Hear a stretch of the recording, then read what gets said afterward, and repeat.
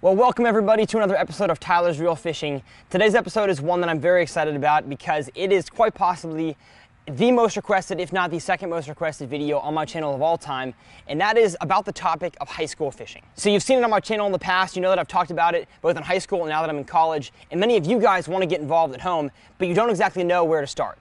So before we get started, I just wanted to say that I want Tyler's Real Fishing, this YouTube channel right here, to be your one-stop shop for all high school, college, and professional fishing information. That way, when you guys are moving through your steps in your fishing career, you guys can come back to these videos and learn the information once again that I'm teaching you guys. So if you yourself are in either youth, high school, or college fishing, or have parents and friends that have people in the same scenario, make sure you guys are sharing my channel with them so they can be educated as well. And before we get started, make sure you subscribe to this channel and hit the post notifications. That way you guys never miss a single video that I put out.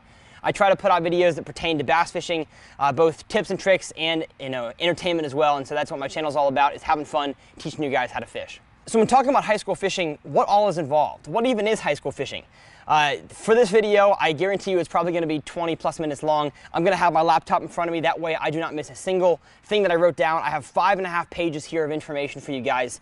I apologize if I talk fast. I'll try to talk as slow as possible, slow myself down. But I say we start with a very brief history on tournament fishing in America in general. And so if I say something that's not quite historically accurate, please forgive me and correct me in the comment section below. I did get this off Wikipedia. So the first ever Bass Angler Sportsman Society tournament was held in June 1967 on Beaver Lake, Arkansas. A total of 106 anglers from 13 different states competed. And in that All-American tournament, the tournament director, Ray Scott, charged $100 as an entry fee with the chance to win $2,000 in a trip to Mexico. And so the winner of that first tournament was Stan Sloan, a name that I've never heard since. My guess he didn't fish professionally for very long, but I could be wrong. Direct me in the comment section below. And so Ray Scott started the first Bassmaster Classic in 1971 at Lake Mead in Nevada. And if you guys have followed Bassmaster for a while, you guys know that the first, I think, 5 or 6 classics yet, till 1976, were a mystery lake. So the people fishing it would have no clue until they got on the plane what lake they were going to be fishing. They couldn't rig out their boats. They couldn't have all sorts of crazy tackle for the lake. And so they were forced to bring just one tackle bag, and they were all given the exact same boat on the lake, which I think is a very, very cool system. And that's kind of what Major League Fishing is trying to accomplish nowadays. And so since then, as you guys know, Bassmasters exploded. Since then, we've seen the rise of Forrest L. Wood and the Forrest Wood Cup, and basically the FLW Tour, the PAA, which has since kind of gone by the wayside, and the TBF. And of course, there's tons and tons of regional adult tournaments around the country for people to experience and engage in. But for years, bass fishing tournaments was really only for the adults and those kids that were lucky enough to have a dad or a grandfather to kind of bring them in. Until 2005, when college fishing began. So for the sake of time, I'm going to actually save talking about college fishing until the next video that I make about college fishing. So we're going to skip to 2009, when high school fishing was incepted. So the state of Illinois was the first to make competitive bass fishing a state-sanctioned high school sport in 2009. They offered 22 tournaments for 250 high school teams, which at the time was really, really big. And then since then, Illinois, Kentucky, and several other states have made it literal state sports. So just like football or tennis or volleyball, fishing is a state sport for these states. And the Bass Federation, which is part of FLW, offers high school tournament series in over 40 states. I believe it's more by now, eventually crowning a state champion and giving them the opportunity to compete at a national level. Since then, BASS has gone from just the Bassmaster Classic and the Elite Series to have a whole high school trail across the nation as well. Now these tournaments are a bit farther away. We'll discuss these later on in the video, but they kind of mirror how the college fishing series works. And if I'm not mistaken, at least one video mentioned this that I watched, high school fishing is the fastest growing sport in the nation, which is so cool. So we're caught up. So now that we know the history, what exactly does high school fishing mean? So for many schools, the definition varies, but I think across the board, there are several things that stay constant. So first, what I mean by high school fishing is what I was involved in a few years back at Lake Travis High School, and that is bass fishing tournaments. Now, if tournament bass fishing doesn't really appeal to you as a viewer watching this video, that's completely fine. It's not for everybody. And I'm not saying that high schools don't have fishing clubs for people that like to get together and just go out and have fun catching fish, as there's many of those around the country. But what I'm specifically addressing is tournament bass fishing in high schools around the area in both regions and nationwide tournaments. So there are many questions that I get asked on a almost daily basis on Instagram, YouTube, Snapchat, all that jazz, about this topic of high school fishing. So I'm going to do my best to address as many as I can. If I miss your question or you have, after this extensive video, another question, drop it in the comment section below. But the first question that I want to discuss is, how do I know if my high school has a fishing team? Well, the first thing that you should do is go and ask your school athletic director or staffer that's in charge of student organizations. And if they don't know the answer to that question, then you're going to use this magical thing called Google or Facebook. So fancy. But Tyler, I did all that. And I guess my high school just doesn't have a bass fishing team. Does that mean that I can't fish tournaments in high school? Of course not. Just like I did in my sophomore year of high school, you can create your own team. It's a relatively simple process, but can become difficult depending on your school's athletic or student organization regulations. And so links below will be all the instructions that you guys need on how to create a bass fishing team at your high school, whether it's on Bassmaster, TBF, or just a local tournament trail. And so I'm not going to spend time going into the steps on how you make a team because every high school is different, and y'all are all smart people, you guys can figure out the steps yourself. So one large part of high school fishing now is regional fishing teams. So what these are is a lot of small schools are starting to join together as kind of like a regional conference to create a fishing team that anybody in the area can join. So you don't have to go to a specific high school to fish on this high school generic team, if that makes sense. It's working out really well across the country. I know of tons that are successful because they're bypassing the few school regulations by not being associated with any individual school. And so these teams are usually run by a local adult fishing trail organization. So it does take more effort to create one, but oftentimes it's actually on that tournament trail to create a high school version of their trail. So if your school is very, very small, or you know that you don't have the time to help create a team right now, possibly look in your area to see if you guys have a regional bass fishing team for youth and high school students. Some of the major concerns that I get around creating a team are, well, Tyler, you know, I want to make a team at my high school, but my school won't let me. Honestly, I have no clue what that means, that your school won't let you have a bass fishing team. The only thing that I can think of is that the school is kind of apprehensive about tournament bass fishing. They're not sure about putting high school kids on boats that can go 65 miles an hour on a lake. There seems to be liability there.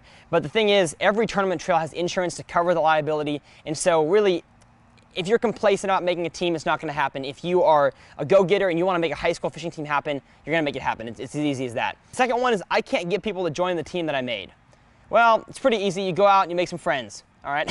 And the third one is we don't have any boat owners on our team, and none of us can pay for all this travel to the tournaments. And I'm actually going to discuss both of those points later on in this video. So everything that I've discussed so far is pretty consistent between high schools and high school fishing tours, but some teams do run things quite a bit different.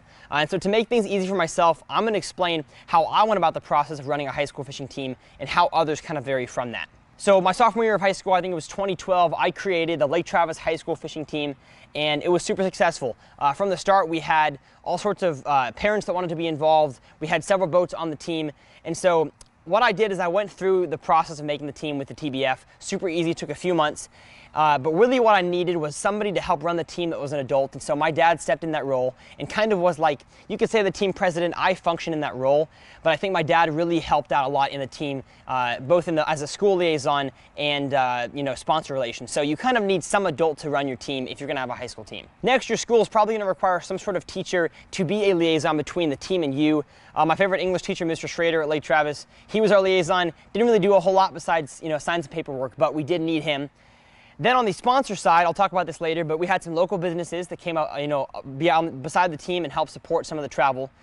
And then we fished 3 series in the Central Texas area, the Faith Angler Network, the TBF, and BASS if we could make it, but most of the tournaments were kind of too far away. But one cool thing about being from Central Texas is that there was a lot of high school fishing teams, and so we each kind of hosted 1 or 2 tournaments a year as fundraisers to help make money for our team. And so I'd fish for Hyde Park tournaments, I'd fish Round Rock tournaments, I'd fish for Westlake High School tournaments. Every high school would put on all these local tournaments to help raise money for their school. So of course my high school fishing experience, it just got really dark. I think it's going to rain in a few minutes. It could be very different than yours, but overall I think that these experiences are shared by most high school anglers in the country.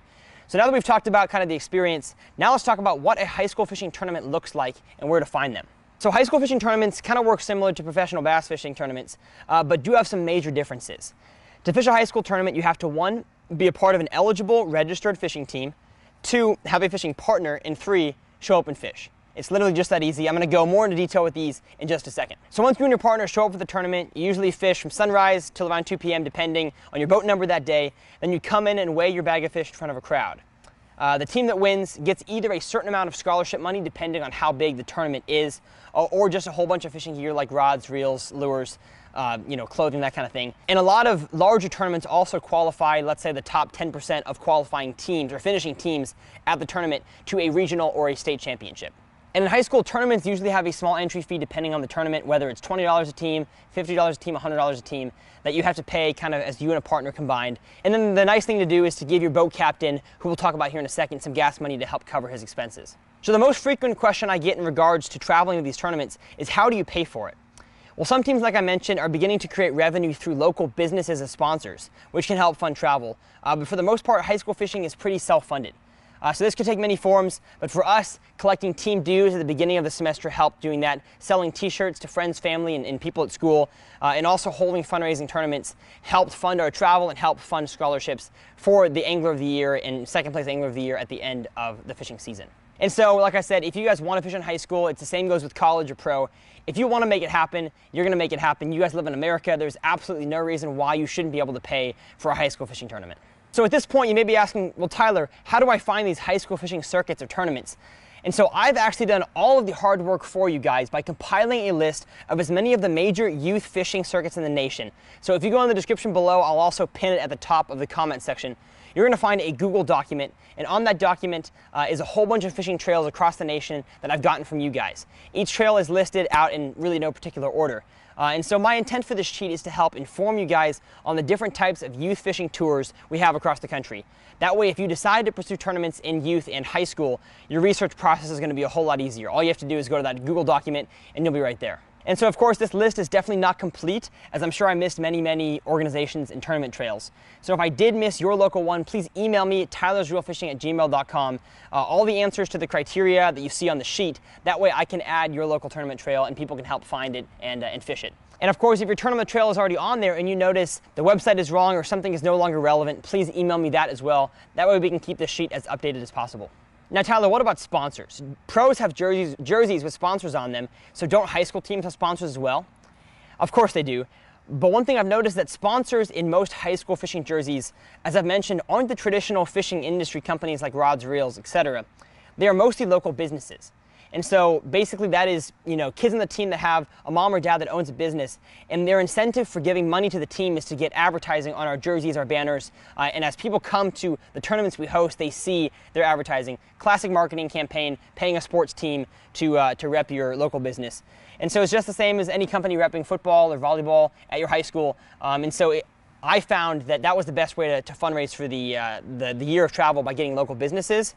But if you do want some actual fishing companies represented on your jersey, there are so many companies out there that offer killer high school fishing discounts that oftentimes are better than you would get if you were actually sponsored by the company itself. Like we had Pure Fishing, which is Abu Garcia, Berkeley, Trilene, all sorts of things.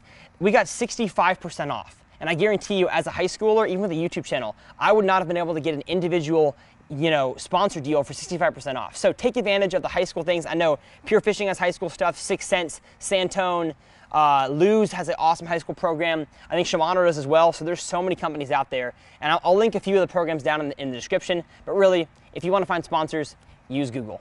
And so a few remaining things that I may not have touched on, some questions I get. Is there a limit to how many tournaments you can fish? No, you can fish as many tournaments as you want. It just may require you to travel all across the country to fish the BASS ones, especially, that are not in your region. When I was in high school, there were enough regional tournaments kind of in central Texas and around Texas that I never had to travel outside of, really the city, but never had to travel outside of the state for a high school fishing tournament. Another question is, do you have to have a boat to fish in high school? The answer is no. Slight answer, yes, it helps, but actually no, you do not have to have a boat to fish in high school. As I've mentioned, most teams reach out to, actually, I guess I didn't mention this. Dang it. So the way that we went about getting boats for our high school team is, of course, my family had a boat, some of my buddies had bass boats or bay boats, really any fishing boat in general. And so we would reach out to the local adult fishing clubs and go to their meetings and say, hey, we're a brand new high school team. We'd love to be involved in your adult club, fish some of your adult tournaments. Is it possible for some of your adults to help volunteer on Saturday mornings to take our kids out? And guys love doing that. We had so many 50 to 75-year-old men just out there taking high school kids out because they can kind of live vicariously through that system. So if you have any adult fishing clubs around your area, whether it's Bass Nation or just super small clubs, reach out to them because I guarantee they're going to be more than happy to take high school kids out on the water. So to kind of come full circle with that question, do you need to have a boat to fish in high school? No. But if you do have a boat, if your parents and your family can afford it, it helps out a lot. Even if it's just an aluminum bass tracker, if it's a nice fiberglass, that's incredible. But any bass boat works as long as it has a live well, running lights, and a trolling motor. And I think no, it does not need a trolling motor, just a big engine, live wells, and running lights, and a kill switch. And that's all you need to fish high school tournaments in the state of Texas and probably around the country. And so before we run out of light here, we got a few more questions.